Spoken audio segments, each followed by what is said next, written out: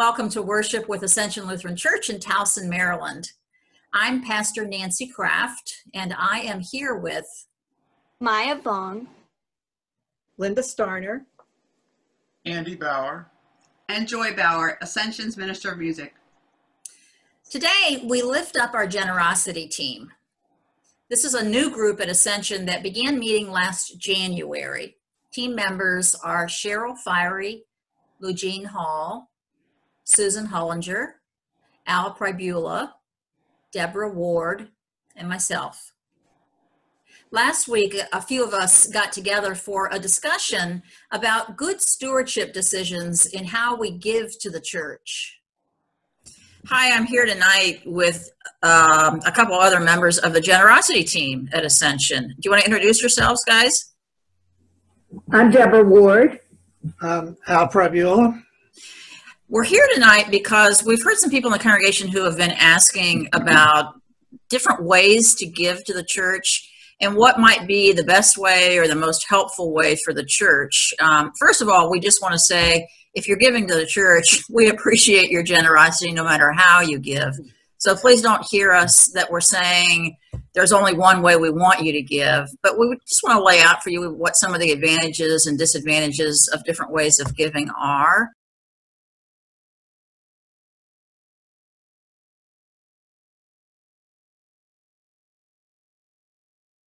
Well, when I first started giving at church, I just gave money. And it was basically throwing money in the plate and not even it wasn't intentional giving. And since I've become a more mature Christian, I started giving through checks. Giving by cash or by check, the sort of traditional methods, that's perfectly fine. There's no real problem with it, but it does take some time on the part of the church staff and volunteers who do the money counting. So that's a bit of a disadvantage there, as opposed to some kind of direct giving, like Simply Giving or Realm.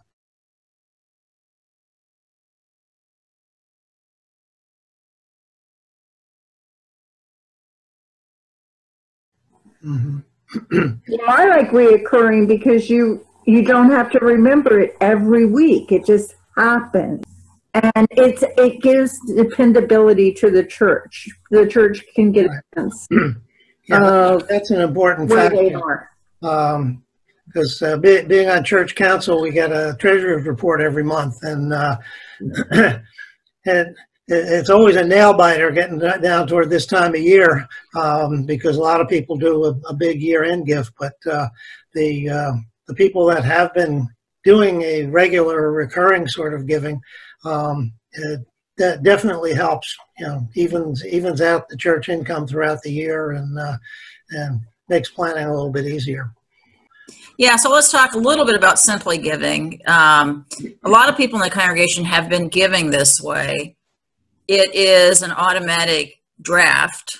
You fill out a form, and there are different ways you can give. You can give once a month or every week. You get to decide all those things. Well, right now I'm on Simply Giving, but the way I set it up was to do first of the month and 15th of the month, because at the time when I was working, I got paid every 2 weeks, so that sort of fit in. But then I found out that every time a deposit is made through Simply Giving, there's a charge to the church.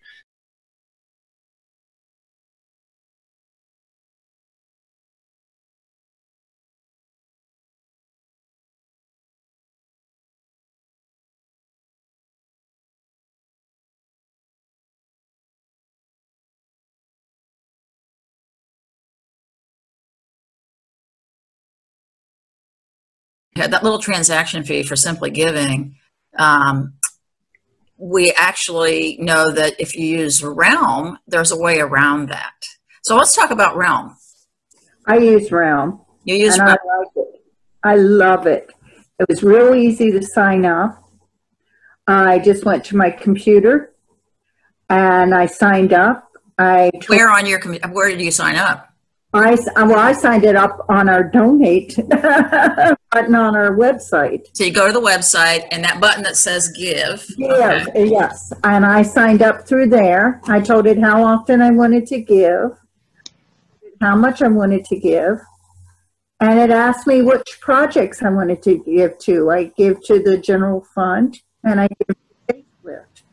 And when we have a special campaign, I can also give to those special. It makes it really easy. I don't even have to think about it. It comes out after, right now I'm giving once a week, but I'm going to once a month now. Okay. So there is the advantage of Realm over simply giving. One of them is that you have a way that you can offset that little fee that's charged to the church per transaction. Yep. Al, you want us to say something a little about that on the computer? Yeah. Certainly an advantage to Realm is that you can sign up without filling out a paper form. You can change things, whatever. So, and as you said, there is an advantage because you can, if you're on Realm, you can cover those processing charges that the church gets charged. You can add a little bit extra on top of your regular donation to offset that. So that's a helpful thing for the church. Do you do that, Deborah? Yes, I actually just check a button saying I want the processing fee.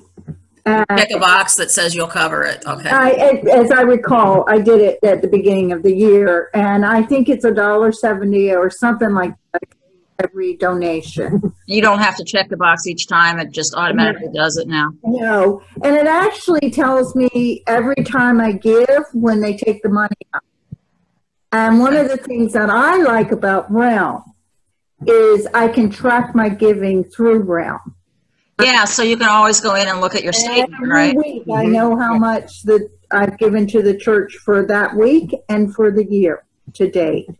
Now, the big catch for doing this through Realm is you need to sign up for Realm in general. And Realm is the church's software program, and it gives you access to other things. You know, like if you're on a committee, it helps to be a part of Realm, or you can get people's telephone numbers and all kinds of stuff like that. But the big thing is that's where we keep track of all of our offerings. So But it's confidential, though. Nobody. It's confidential. No one else sees it. Like I can't go in on Realm. I can go in and find out your address and your birthday, but I can't find out what your offerings are. That's closed to me or anybody else, except for the bookkeeper, of course, who works with that. Yeah. And So, I love Realm now because I just hit the button, your phone number, and it rings your phone number for me. And if I need to know to Pastor Nancy's house, I just hit her. Oh, well, now I don't know if we want to put that out there for everybody to know. But in order to join Realm, you need to contact Sue Hartman, our parish administrator, and then she sends you an email. And with that email, you can get on Realm. There also is an app for Realm that you can get on your phone. It's called Connect. But it's probably the easiest to first join on your computer before you think about doing anything on your phone. More and more people in the congregation are a part of Realm, so this is an easy thing for them. And if you aren't, now's the time to take the time to do that. But again, there are some advantages to Realm, as we mentioned. You're able to change it at any time. You're able to offset if you choose to. You don't have to, but you are able to offset the fees if you would like. So, of all of the church, of the ways of giving right now, our generosity team is encouraging people to give through Realm for those reasons.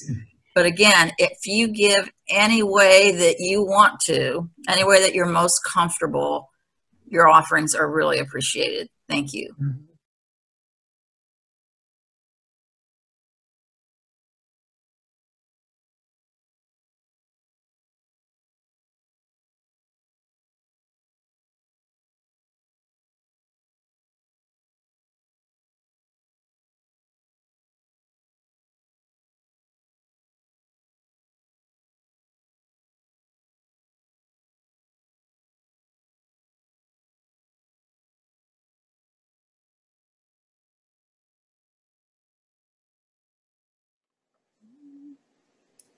A bit of an update on the basis of that discussion. This week, I switched my method of giving to the church from simply giving to realm.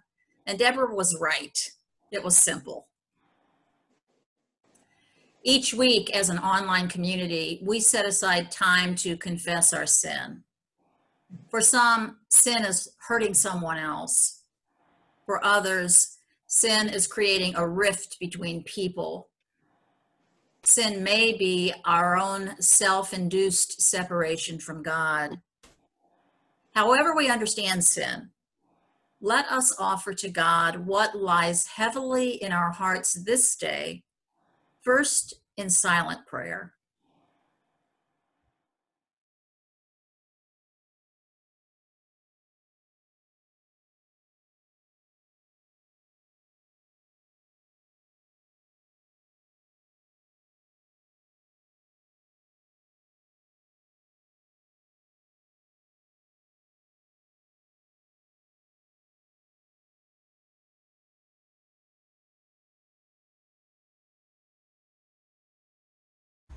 O holy God, we know we have fallen short.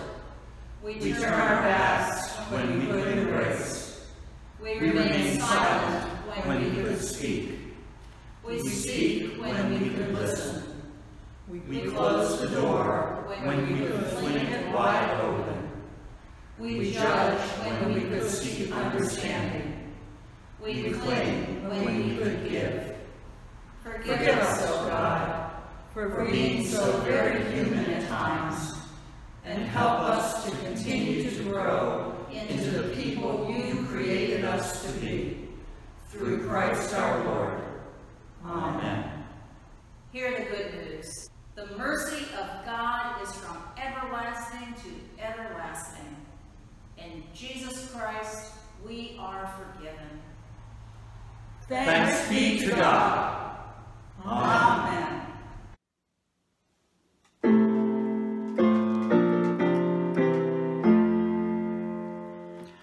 Oh, happy day when we shall stand amid the heavenly throng and sing with hosts from every land a new celestial song.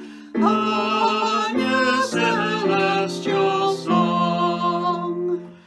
Oh, blessed day when Christ shall come and show himself as Lord, and thousands meet in their new home, which Jesus has prepared, which Jesus has prepared.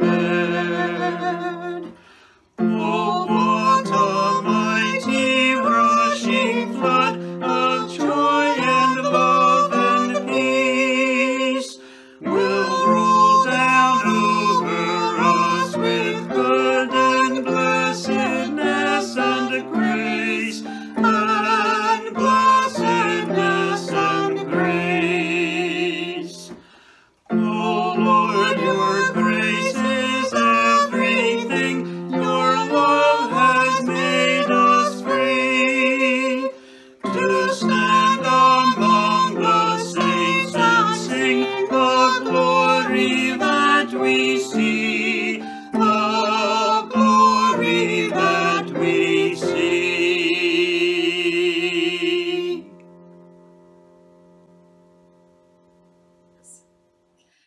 The grace of our Lord Jesus Christ, the love of God, and the communion of the Holy Spirit be with you all. And also with you. In peace, let us pray to the Lord. Have mercy, Christ, have mercy, Lord, have mercy. For the reign of God, and for peace throughout the world, for the unity of all, let us pray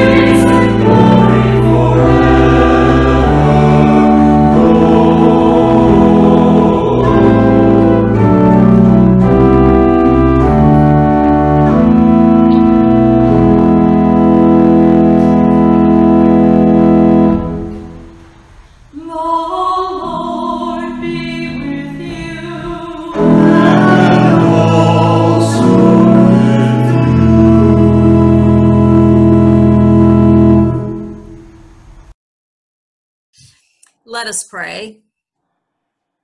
Righteous God, our merciful Master, you own the earth and all its peoples, and you give us all that we have. Inspire us to serve you with justice and wisdom, and prepare us for the joy of the day of your coming. Through Jesus Christ, our Savior and Lord. Amen. A reading from Zephaniah.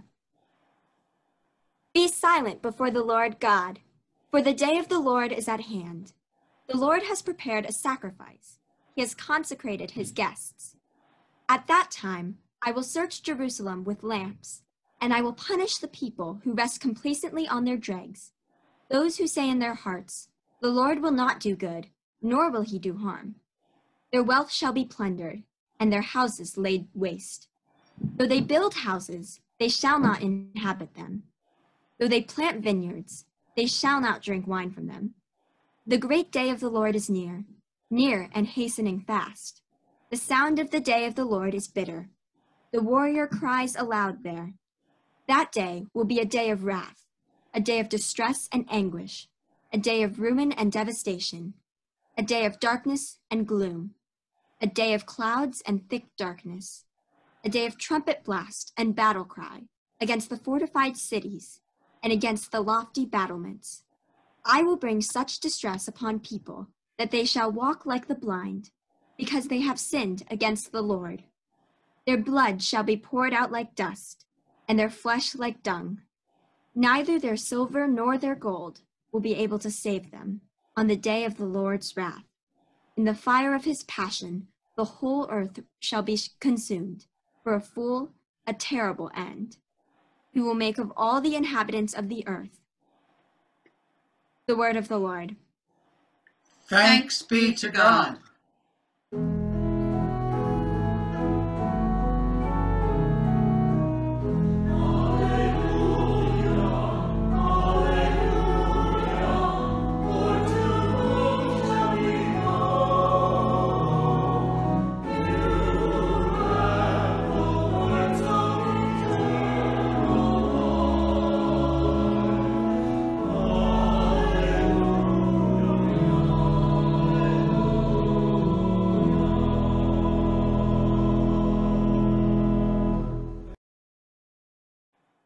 The Holy Gospel according to St. Matthew. Glory to you, O Lord. For it is as if a man, going on a journey, summoned his servants and entrusted his property to them. To one he gave 5 talents, to another 2, to another 1, to each according to his ability. Then he went away. The one who had received the 5 talents went off at once and traded with them, and made 5 more talents. In the same way, the one who had received the 2 talents made 2 more talents. But the one who had received the 1 talent went off and dug a hole in the ground and hid his master's money. After a long time, the master of those servants came and settled accounts with them. Then the one who had received the 5 talents came forward, bringing 5 more talents, saying, Master, you handed over to me 5 talents. See, I have made 5 more talents. His master said to him, Well done, good and trustworthy servant. You have been trustworthy in a few things. I will put you in charge of many things. Enter into the joy of your master." And the one with the 2 talents also came forward, saying, "Master, you handed over to me 2 talents. See, I have made 2 more talents." His master said to him, "Well done, good and trustworthy servant. You have been trustworthy in a few things. I will put you in charge of many things. Enter into the joy of your master." Then the one who had received the 1 talent also came forward, saying, "Master, I knew that you were a harsh man, reaping where you did not sow, and gathering where you did not scatter seed. So I was afraid, and I went and hid your talent in the ground.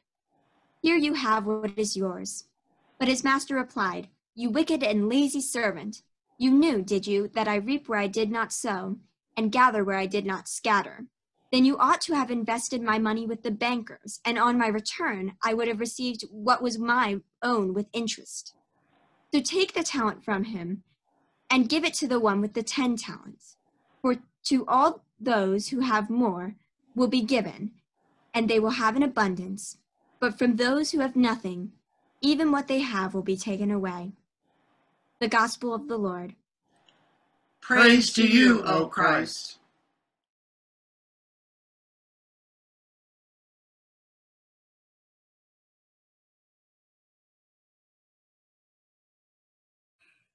We keep on waiting on the world to change. That's how the song written by John Mayer goes. And it's how life feels for many of us these days. We keep on waiting for the world to change. We may not know exactly where we need to be, but we know that we're not there. So we wait. That's the situation Jesus addresses in today's parable. So let's dig right in. It's easy to get thrown off by the word talent, which is used in Jesus' parable. For us, a talent means a special ability that you have, like you have a talent for cooking or you have a talent for music. But that's not what a talent means for Jesus' original hearers. A talent was an amount of money. The vineyard owner in the story goes on a journey and asks his servants to take care of his money for him while he's away. So how much money are we talking about here? A lot. In Jesus' day, a talent was the equivalent of 15 years' worth of wages as a laborer. 15 years. Nothing to sneeze at. Even the servant who is entrusted with the 1 talent is receiving almost as much as he would earn over the course of a lifetime, taking into consideration the fact that people didn't live as long back then. And the servant who receives 5 talents receives far more than a lifetime's worth of pay, 75 years worth. This vineyard owner is extremely wealthy. Even so, it appears that he's a little loosey-goosey with his money. He leaves his servants no instructions whatsoever for how to invest it. So apparently, making lots of money isn't really his primary concern. What's his deal? And why are the servants given unequal amounts of money? Jesus says they were given each according to his ability. I'm not sure what that means exactly, but it doesn't seem fair to me. And yet, the master must have known quite a bit about his servants because his reasoning bears out. The 2 who were given the most invest the money and double the amount. This pleases the vineyard owner. But he's so angry with the servant who took his 1 talent and hid it, returning to his master exactly what he originally received, that we have to wonder, what's up with that? And how is it that the one who was entrusted with the least ends up with nothing, while the one with the most ends up with even more? Definitely not fair. There is more than their net worth that separates these three servants. The third servant explains his actions by saying, "I was afraid." From his perspective, he's been given the least amount of money and he needs to play it safe. So he buries the talent rather than risk losing it. But he misses the point because he doesn't really know his master. He assumes that the master is in it for the money. And that's not what the vineyard owner is about. He is equally pleased with his first and second servants, even though the first ends up with 10 talents and the second with 4. What matters to the master is seeing that the servants try to make something more out of the gifts that they've been given. Last week, we heard the parable right before this one. It's about the bridesmaids who were waiting for the bridegroom to appear. When he finally did, some were able to greet him with their lamps trimmed and burning, and some were out of oil and out of luck. But what does it mean for us to be ready? Today's parable lays it out. We just don't wait around twiddling our thumbs. We don't passively sit with our talents buried in the ground. We actively work to put to good use all that's been entrusted to us. The vineyard owner in the parable never asks more from his servants than they're able to give. But he does expect each one to give to his fullest potential. He expects active responsibility that takes initiative and risk. Remember that even the one who was entrusted with 1 talent was given a lot. They've been generously and lavishly gifted by the vineyard owner, each in their own way. He wants to see what they do about it. This parable takes on new meaning for me during this time of the coronavirus, when it feels like many of us are literally hiding ourselves away while we wait for the world to change. There is a definite appeal to going home, locking the doors, turning off the computer, unplugging the phone, curling up with a good book or watching Netflix, ordering everything that we need from Amazon and keeping to ourselves. We're hunkering down, waiting until things get better, waiting until there's a vaccine, waiting until someone who knows what they're talking about tells us it's okay to rejoin the world. I know that sounds extreme because most of us aren't living like that these days. We're out and about, wearing our masks, doing whatever we can to return to our lives. But even when we're physically engaged in the world, there is still this feeling of cautiously waiting for this cloud of the virus that hovers over and around our lives to be lifted. We are collectively holding our breath, waiting for what's next. It's a careful way to live that actually has a lot of merit for us from a physical standpoint. But it's not a good place for us to be spiritually. It's burying the gifts God has entrusted to us while we wait for a better day. God's reign does not come to a halt because of the coronavirus. God has generously gifted us so that we can generously put those gifts out into the world where they can grow. Our money, yes, and our time, our abilities, our acts of compassion, our works of justice and inclusion of others, our creativity, our capacity to love. Do you feel like you're holding back right now? Are you trying to protect what God has given you? Jesus wants us to know in this parable that God is generous with us so we can be generous with others. That fear isn't going to cut it. that we can step out in faith, that we can dare to risk for the sake of others, for the sake of ourselves, for the sake of the gospel. It's time to unbury all that God has entrusted to us, to honor God and do God's kingdom work now.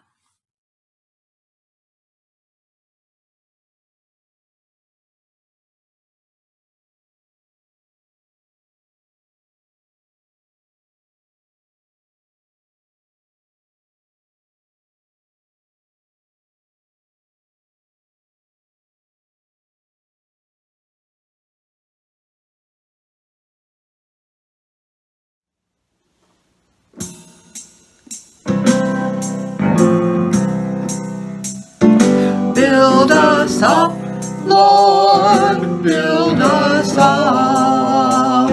Set in us a strong foundation. Lead us to do your holy will.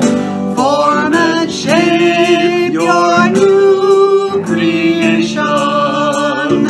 Build us up, Lord, build us up as we guide and teach each other. Help us to share your love with the world.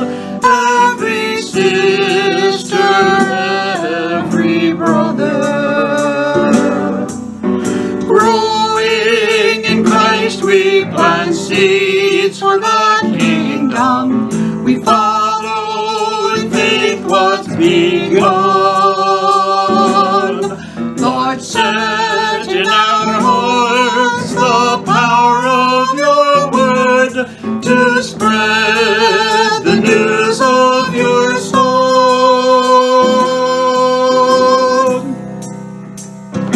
Build us up, Lord, build us up. Let our lives reflect your glory. Cast away all our doubts and fears. Help us tell the world your story. Build us up, Lord, build us up. Help us bear good fruit for you. Lord, give us vision and keep us sure. Grant us faith that's steadfast and true. Growing in Christ, we plant seeds for the kingdom. We follow in faith what's begun. Lord, set in our hearts the power of your word to spread the news of your son.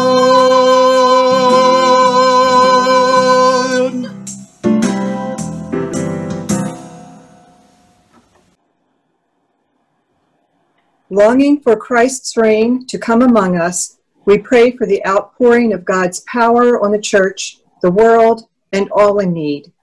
Each petition ends with the words, "Hear us, O God," and the congregation responds, "Your mercy is great."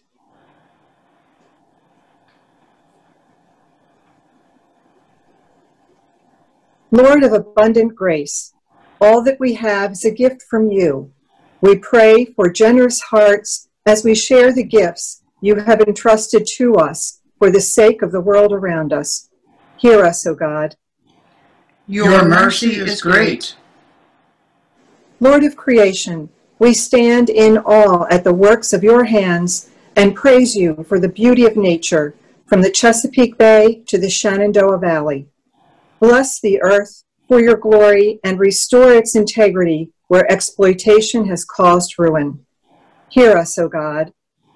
Your mercy is great. Lord of all in need, search out all who cry to you in distress. Scatter the heavy clouds of depression, chronic illness, unemployment, and loneliness with your radiant light. Send us as encouragement and signs of your healing. Today, we remember all who are in need of your healing power, especially Jim, John, Elizabeth, Dottie, and all we name before you now.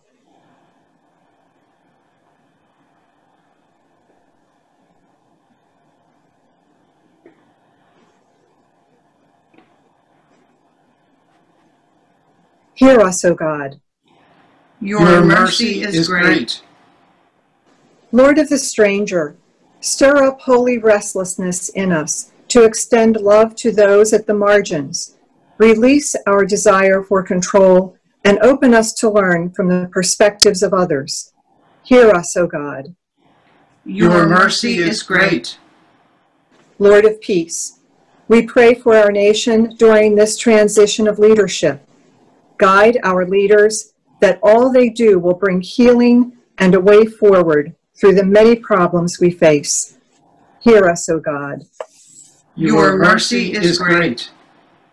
Lord of the living and the dead, we give you thanks for all the saints at rest from their labors. Rouse us to live by their example, that saints yet to come may also know your love. Hear us, O God. Your mercy is great. Receive our prayers in the name of Jesus Christ, our Savior, who has taught us to pray with these words. Our Father, who art in heaven, hallowed be thy name. Thy kingdom come, thy will be done, on earth as it is in heaven. Give us this day our daily bread, and forgive us our trespasses, as we forgive those who trespass against us. And lead us not into temptation, but deliver us from evil. For thine is the kingdom, and the power, and the glory, forever and ever. Amen. May the God of all creation, in whose image we are made, who claims us and calls us beloved, who strengthens us for service, give you reason to rejoice and be glad. The blessing of God, sovereign, Savior, and Spirit be with you today and always. Amen.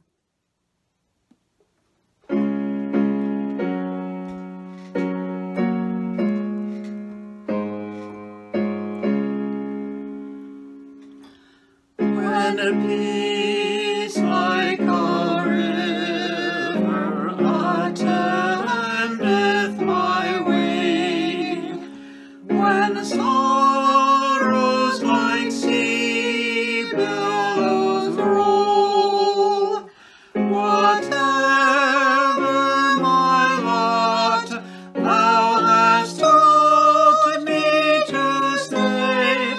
It is well, it is well with my soul.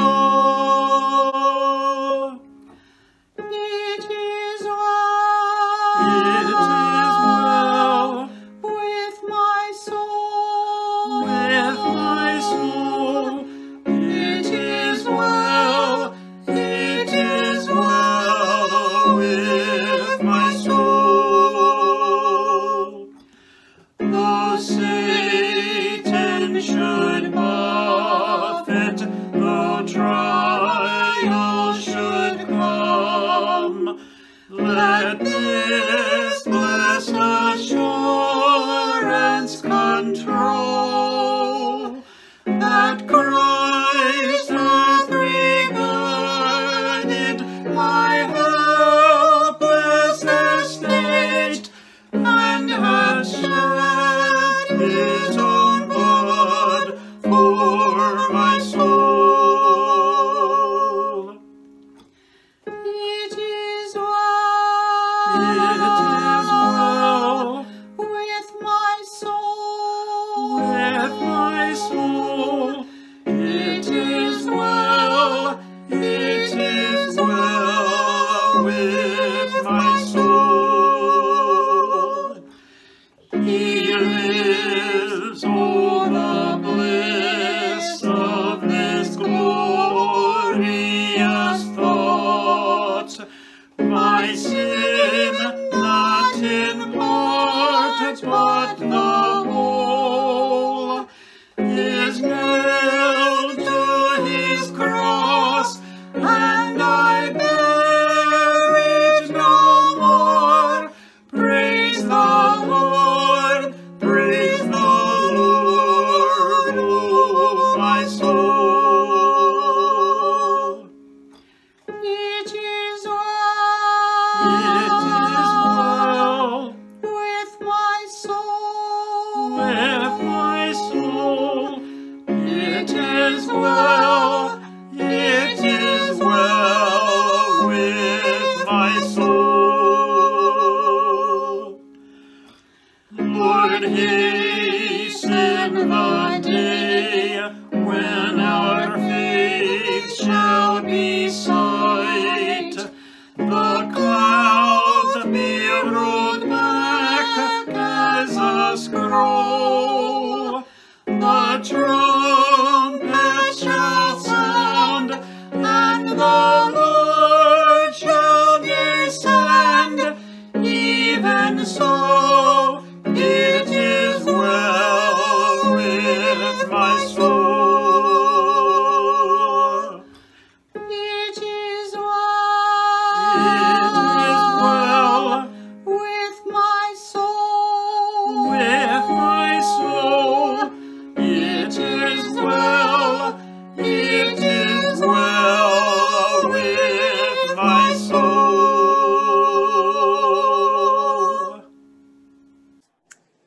Go in peace, serve the Lord. Thanks be to God.